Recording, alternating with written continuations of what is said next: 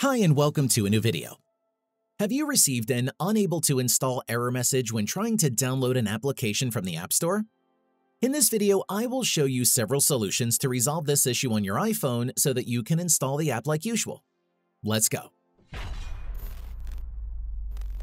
Installing any application on your device, of course, requires an internet connection. So please make sure that you are connected to a network that is active and stable. If you're on cellular data, see to it that you have enough load for your connectivity. Usually, if you are experiencing glitches or errors with your iPhone, the common solution is to perform a force restart. Keep in mind, though, that the specific combination of keys required to do this may vary depending on the model of iPhone you have. For iPhones with Face ID such as iPhone X, iPhone 11, or any newer model, do the following steps. The following procedure also applies for iPhone 8 and iPhone SE. Press and quickly release the volume up and volume down buttons respectively. Then press and hold the side button. Once the Apple logo appears, release the side button and wait for your iPhone to restart. On the other hand, the process is slightly different on the iPhone 7.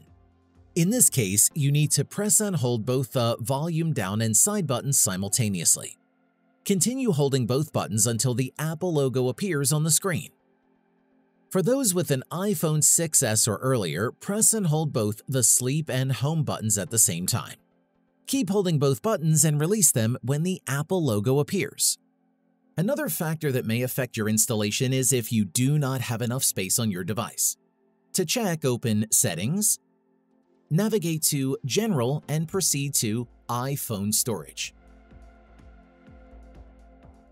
If you notice that you're running out of space, free up some by either offloading or deleting unused apps on your device. Some applications may only be available in select locations, but you can bypass this restriction by changing the registered region in your Apple ID account information. If you want to know how to change this information on your device, click the tag in the upper right corner or see the link in the description below. Aside from location restrictions, most apps have specific hardware requirements that your iPhone model may not meet. To verify an app's hardware limit, head to the App Store and navigate to the page for the particular app you're having trouble with. Scroll down to the Information section and locate the Compatibility details, which should indicate whether the app works for your iPhone. If so, the next step is to check whether your iOS version meets its software requirement as well. To check, collapse the Compatibility panel and review its iOS requirements. Make sure to update your iPhone software version if it doesn't meet the necessary requirements to access the app. If the iOS version installed on your device is outdated, it can affect your device's features.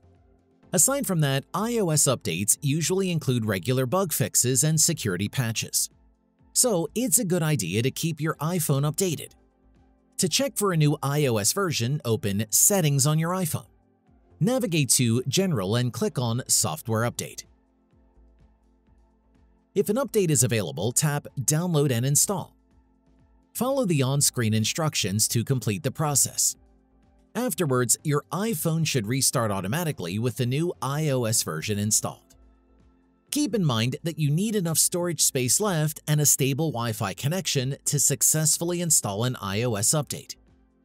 Also bear in mind, some older iPhone models are not able to install the latest software updates.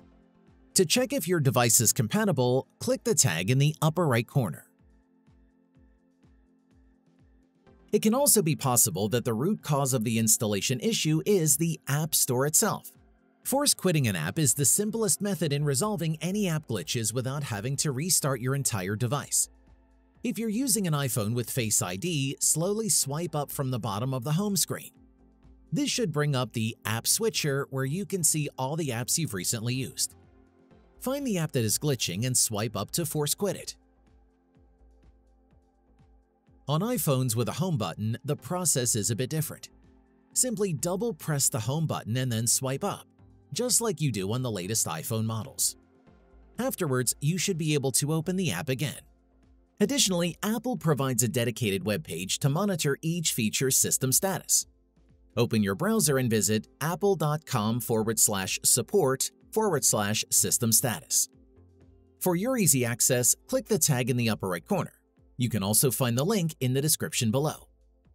Among the features listed, look for App Store and see if the status indicates a temporary outage. If it does, read the advisory and simply wait for Apple to restore service. And that's it. If I could help you, feel free to give this video a thumbs up and don't forget to subscribe. Leave a comment down below if you have any questions. See you next time. Bye.